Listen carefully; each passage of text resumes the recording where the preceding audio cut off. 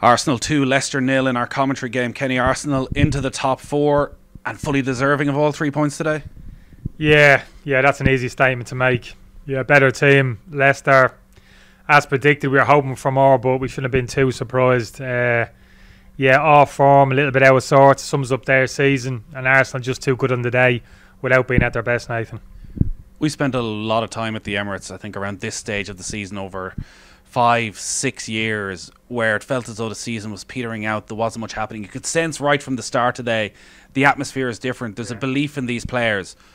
What's changed? What is it that Mikel Arteta has done that has put them in a position where Champions League football feels like a real possibility for this group now? Yeah, I think just personnel for me and the setup of the team. The big weakness in this Arsenal team for some years now has always been kind of the defensive attitude of the players, but certainly the defensive partnership. They've never had a pairing of any real stature.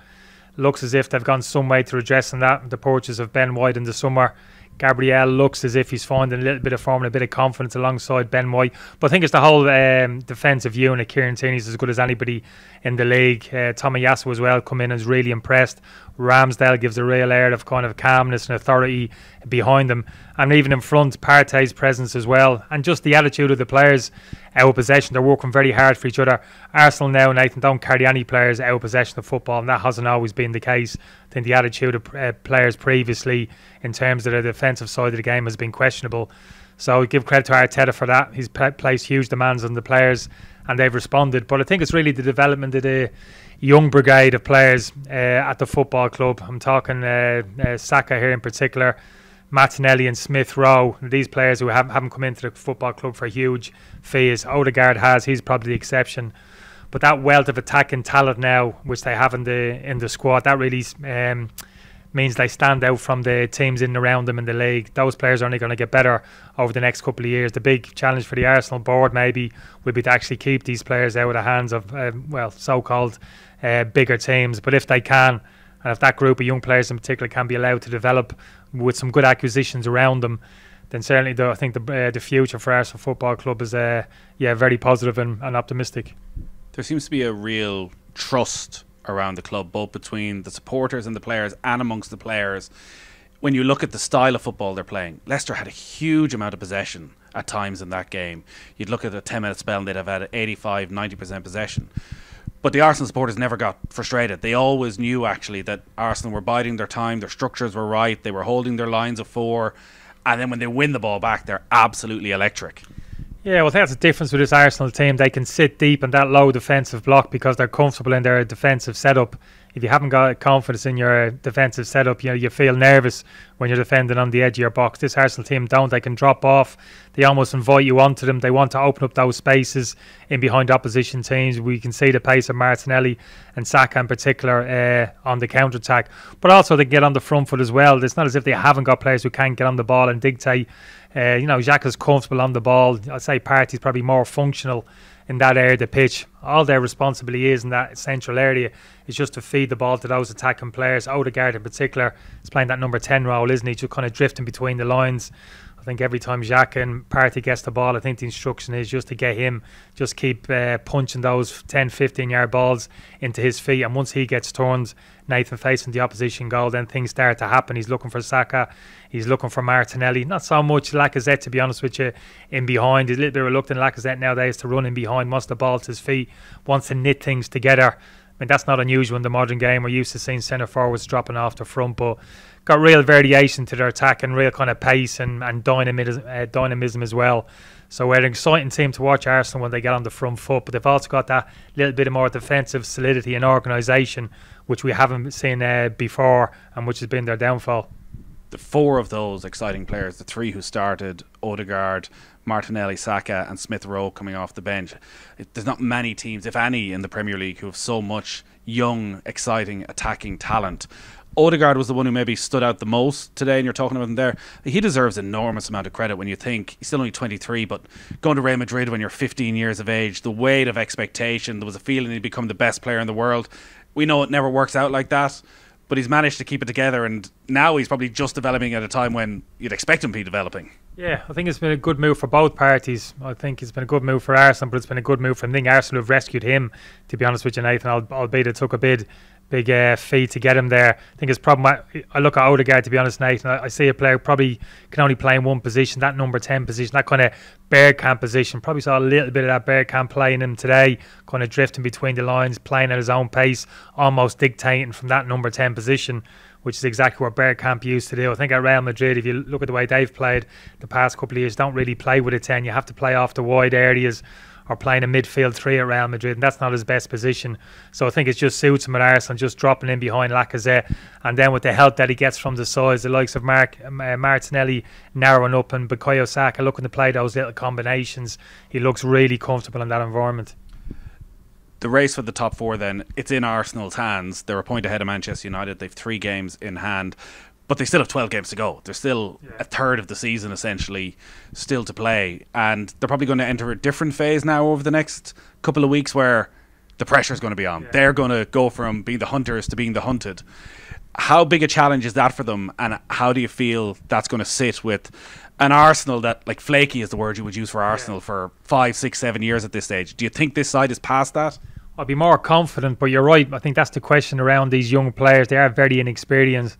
There's no doubt in their individual qualities. We've seen that all season. We've spoken about the players in particular, but it's kind of the mental aspect, the psychological aspect of the game now, how they cope with that pressure and the demands between now and the end of the season, particularly now as they're sitting in that 4 position. A lot of people will be making them clear favourites now with those games in hand. I don't quite see it like that. I think it's a lot closer than that because of the nature of those games that they have in hand. Liverpool, Chelsea, I think Tottenham that you've mentioned, they're not easy.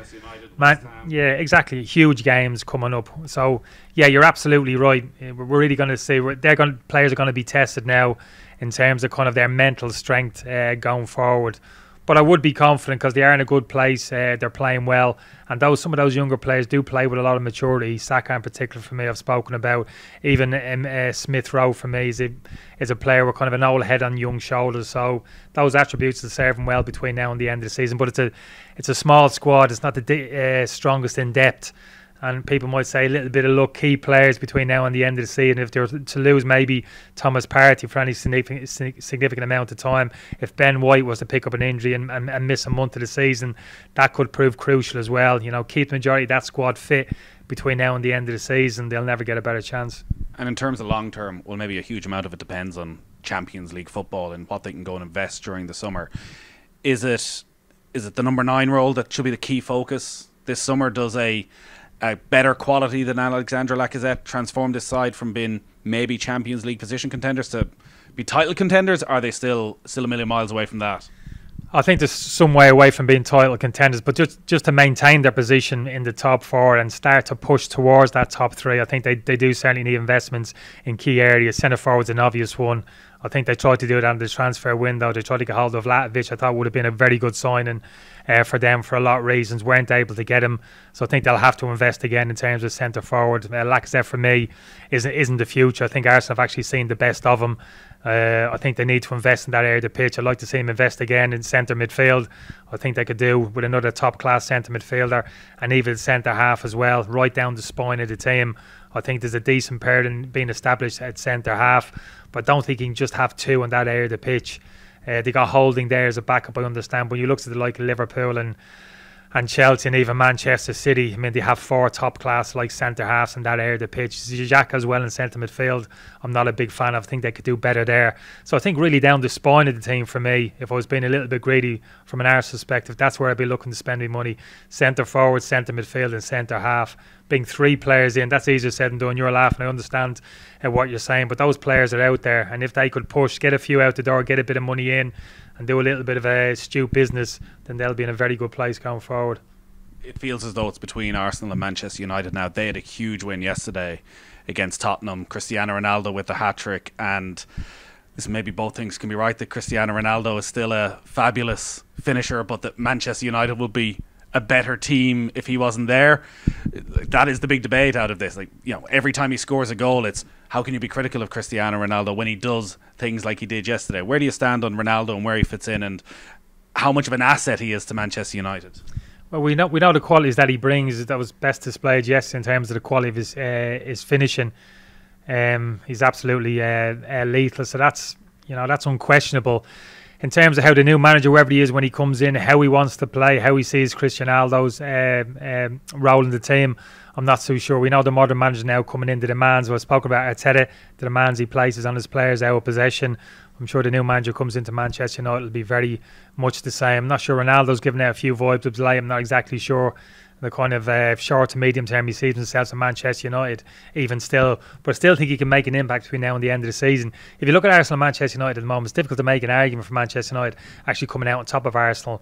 The consistency and level of Arsenal's performances, the run that they're on at the moment, Manchester United, feast or famine, you literally don't know what you're going to get. Seems like turmoil at one moment at the football club, the whole dressing room was imploded, but yet they turned up yesterday and put in that type of performance, albeit Ronaldo was at his very best. So although it's difficult to make a strong argument for maybe Manchester United coming out on top of Arsenal, it's just a bit of a gut feeling. You just sense as if there's still something there. There's still a heartbeat in that Manchester United dressing room that they could still maybe pull themselves together and put a type of run together that could still maybe make up that gap with Arsenal and take that last Champions League position. It'll be fascinating to see. You're saying Kenny Cunningham never hopped off to Portugal when he wasn't picked for a game? Core town, maybe, but that'd have been about it. No, exactly. That's all part of it, isn't it? Ronaldo, he's not happy. He's not happy when he doesn't play. This is the problem you have when you bring a player like that into the football club at his stage of his career. Cristiano Ronaldo hasn't signed for Manchester United to spend time on the bench. You have to understand that Pochettino's finding that situation at PSG in terms of Messi and Neymar in particular. So that's something which the new manager coming into Manchester United is going to have to wrestle with. That's why he's got to be a strong personality. He's got to be able to front out a few of those players in the dressing room and do what's right for the football club. But that's in the future. It's about the here and the now. And like I said, that's a hell of a race now between Manchester United and Arsenal. There's a couple of other teams in the running a few weeks ago, wasn't it? You mentioned Spurs yourself, but you're right. I think that defeat yesterday for Spurs really puts them out of the running. West Ham as well. It's really a two-horse race now between United and Arsenal.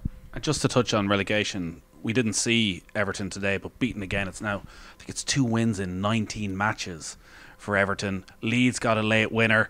Watford won today. The cliche is they're too good to go down, but the argument is, well, then you're too good to be in a relegation scrap in the first place. Yeah. How much trouble are Everton in right now? Yeah, I think it's about 5 teams are in a lot of trouble. I think those back-to-back wins from Brentford have taken them out of the equation. Newcastle likewise, and all those teams below them. I think it's the 5 teams. They're all in trouble. That was a big win for Leeds today, Nathan. I watched them midweek. They were literally all at sea. Losing to Aston Villa at home, they looked absolutely rudderless and devoid of confidence in that game, but they've bounced back today, got a last minute winner, so that lift the whole football club. Burnley looked as if they were putting a bit of a run together to get themselves out. They've dropped back as well. Watford, you'd written them off a couple of weeks ago. Suddenly they found a win from absolutely nowhere yesterday, and you're right, Everton are bang in it. You're absolutely right. Of course they're not good to go down. Big problem they have. We're talking about Arsenal in terms of the strides they've made in central defence, how much more solid they're looking. For Everton, it's the opposite. They've got a gaping hole in the centre of their defence. Michael Keane, the most experienced defender, Lampard's had to take him out of forward line.